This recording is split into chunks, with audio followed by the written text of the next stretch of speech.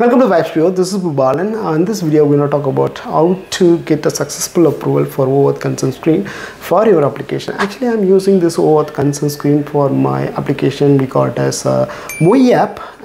Moi App is nothing but the gift register. When somebody gives you the gift, I'm just recording all the information with a photocopy of it into my application. And if user wanted to take a backup, I already provided the option where you can able to upload those details into their Google Drive, okay, not mine. Okay, so for that I need to ask the user to sign on into the Google platform through my application, okay, so that I can easily able to access their Google Drive through the given APIs or libraries provided to me. Okay, for that I have to do this OAuth Consent Screen. Actually, if you don't know how to integrate the Google Drive into the entire application, don't worry, I already made a big video for that. I'll give you the link below.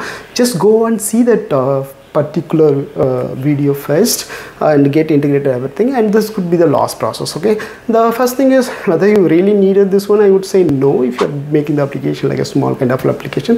The only thing is that if you are not verified this consent screen, what will happen is when you popped up the user to log in, it will display something like unverified app on the top. Okay, so that would give the little consent to the user to do the login in the applications. Okay, to avoid that one, this is something mandatory. So before you proceeding with this particular consent screen, please make sure that your publishing status is in productions, and then this is the 3 pages you're supposed to do. Actually, these 3 pages must be hosted on your own server. Okay, it's not like a GitHub. Last time what I did was I just created the GitHub pages for all these 3 and then provide the link here, but they send the notification saying that action needed. So whenever you just submitted for this application, the Google team gonna send this email saying that you followed all these rules and regulations, give me the approval so that we can go and do your review. That's what they said to me. I said that yes, I confirmed that my application does not follow any of this criteria, and then please proceed. Then they'll take 2 days, and then he said that you provide me the link, but these links are like comes from GitHub. So for GitHub we couldn't able to verify your user information. So that's what they said.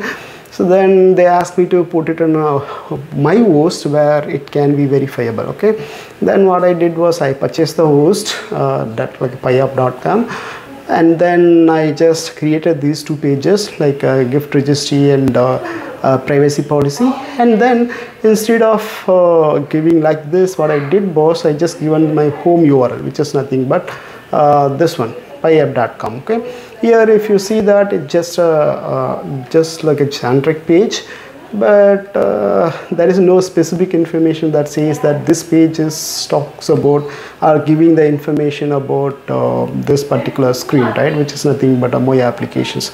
So again, by providing this information, this particular terms and conditions and the privacy URL, I submitted the app.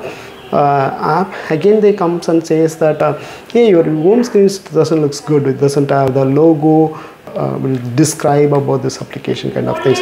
So what I did was I created another page where I just put my logo here and the title here, and this are the just a design, the predefined design available in the WordPress, and then I just made few tinkering work here on the top and the bottom, and attach the video, and just attach this terms and condition privacy policy here.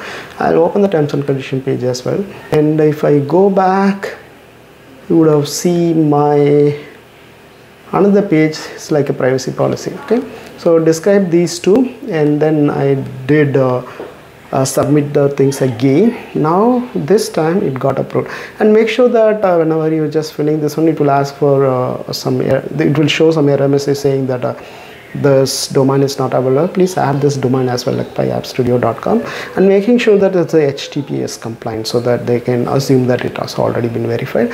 When I say save and continue, that's it, is submitted for review. Again, whenever everything goes fine, they will approve it. Otherwise they will send a clarification to you, and then you just have to correct few things and making sure that you're submitting on time. So typically they will take 2 days to respond to you whenever you just respond to their question. So otherwise it's a very simple process, but making sure that your home screen talks about this application, and the rest of the things are improper. Just mention how you are handling the data and what is the privacy policy of your particular application. That's it. So I hope this video will find helpful to you. Let me know if you guys have any questions. Otherwise, thank you so much for watching the video. Bye bye.